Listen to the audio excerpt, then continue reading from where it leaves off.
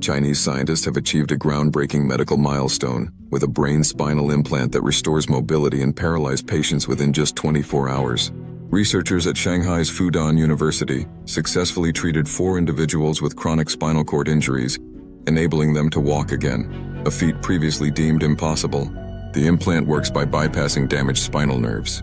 Surgeons place tiny electrode chips in the brain's motor cortex to capture movement signals.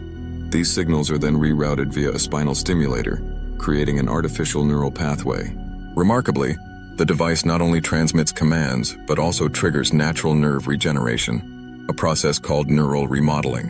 One patient, paralyzed for 2 years after a fall, lifted his legs within a day and walked 5 meters with minimal support in weeks. Unlike Elon Musk's Neuralink, which connects brain to external devices, China's approach aims to reactivate the body's own nervous system. This innovation positions China as a leader in neurotechnology, challenging Western dominance in the field.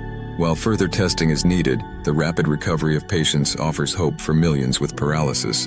If perfected, this technology could redefine spinal injury treatment, turning permanent disability into a reversible condition.